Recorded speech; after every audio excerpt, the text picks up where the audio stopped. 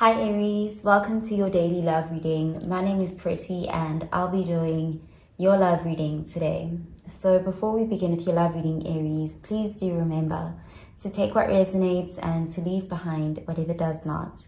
Okay, so let's begin with your love reading, Aries.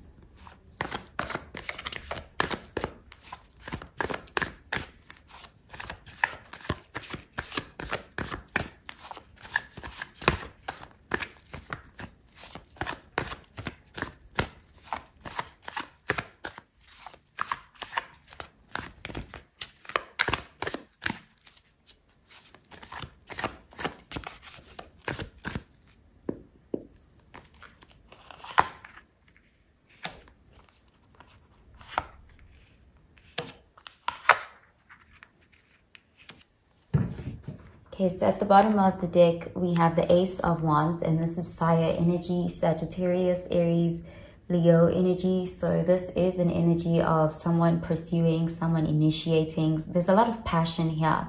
Someone is very attracted to you. They feel a strong spark with you. There's also an energy of being very drawn to pursue you. This is someone who feels like they need to take action. They are wanting to have some sort of passionate beginning with you here as well. So let's see. Okay, we have the King of Swords, air energy. We have the Eight of Pentacles, earth energy. And we have the Three of Swords in the reverse, air energy. So there is an energy of someone who wants to make amends with you. They want to heal the connection they share with you.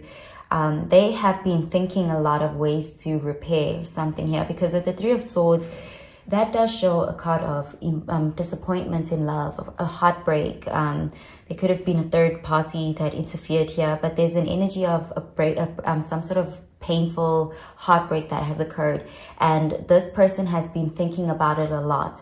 They've been trying to come up with ways to repair the situation with that Eight of Pentacles. They're quite determined to fix things. They want to work on the partnership. They want to heal together. This is someone who really does want to approach you with the intention of mending things between you. And with the King of Swords, they are wanting to come towards you with a very communicative energy. They want to be transparent. They want to take accountability. There's that energy of really wanting to take the more mature route here.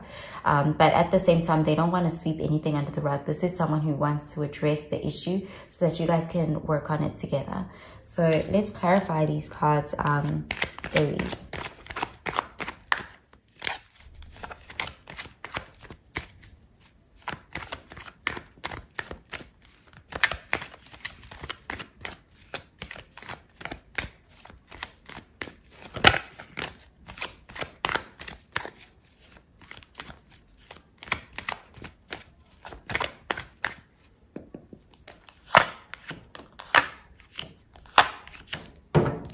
Okay, so at the bottom of the deck, we have the Five of Cups in the reverse, and this is water energy, Cancer, Pisces, Scorpio energy. So this card is, again, a desire to leave a mistake in the past, a desire to move forward from this emotional loss.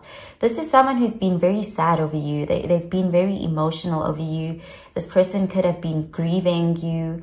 But there's an energy of them wanting to come out of this pity party energy, because this person has been feeling really down about it, and they've been focusing on what went wrong, and they've been beating themselves up about it. But with this card being in the reverse, this is a call to action. This is someone who's choosing to stop focusing on what didn't work out, what fell apart, the three cups that fell. Instead, they're turning around and they're trying to create an opportunity to have a Two of Cups with you. This is someone who is, done licking their wounds. They're ready to take action and to fix things. They want to take the situation into their own hands. They want to, put in the effort here. Okay, so let's see. Okay, we have the Six of Swords, air energy, the Temperance, Sagittarius energy, and the Seven of Cups, water energy. Okay, so there's definitely an energy here of someone who, there's an energy of them having taken, it's been a moment here. This person hasn't rushed to fix things. This could have occurred a long time in the past. In fact, with the Three of Swords and the Five of Cups, this person has been slow to reapproach you. It's because this person has been feeling very overwhelmed by their emotions. This is someone who genuinely cares about you. They've been very emotional, and they've been waiting for themselves to get out of that state first before taking action towards you. There is a hope that you haven't moved on, but there's also an energy of them traveling towards you with that Six of Swords. This person is wanting to move out of the turbulent waters and move towards peace. They want to reconcile with you and have some sort of harmonious connection with you. There's a desire to make up, to reconcile. And with the Temperance, there's also that compromise energy. This person wants to fix the connection. They want to heal the connection with you. And they're willing to compromise in order to do that. There's a very gentle energy there with the Temperance. And again, it's like this person has been tempering themselves first before coming towards you. They couldn't do this in the past. They couldn't approach you because they were too emotional. This person felt like they were not in a state to approach you, but they are. It's like they're stepping more so into this more tempered, even-tempered King of Swords energy now, and they want to take action from that place because they're in a more grounded energy now. Okay, so I'm gonna pull out an oracle card for you, Aries.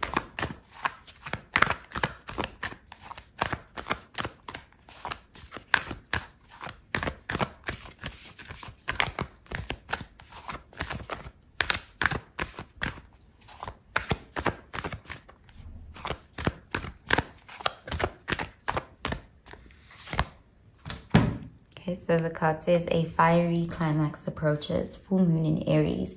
So we have the Ace of Wands and we have this full moon in Aries energy, which is, I'm seeing an energy of this person taking action, coming towards you, initiating something with you. They are taking the initiative in the situation because they feel ready now to take action. Okay, so I'm going to pull out another card for you, Aries.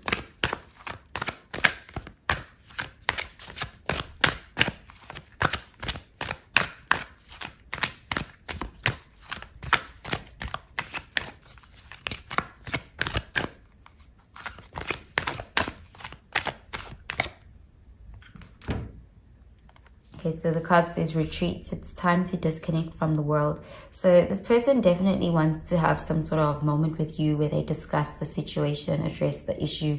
They want some sort of one-on-one with you. This person is feeling like there's a lot that needs to be expressed and addressed and worked through. Okay, so I'm going to pull out another card for you, Aries.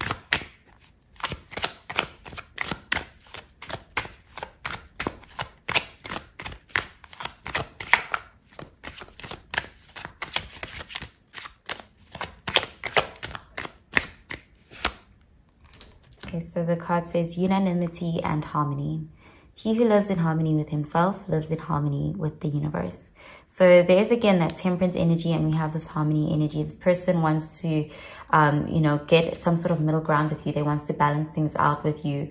There is also an energy of wanting to get you alone to discuss something, to open up to you in some way, to tell you how the situation made them feel. There's an energy of really wanting to get you to understand them and their viewpoints and to have some sort of, you know, mutual understanding between you. Okay, so that's what I'm seeing for you, Aries. I hope you have a really, really good day, Aries. Bye, Aries.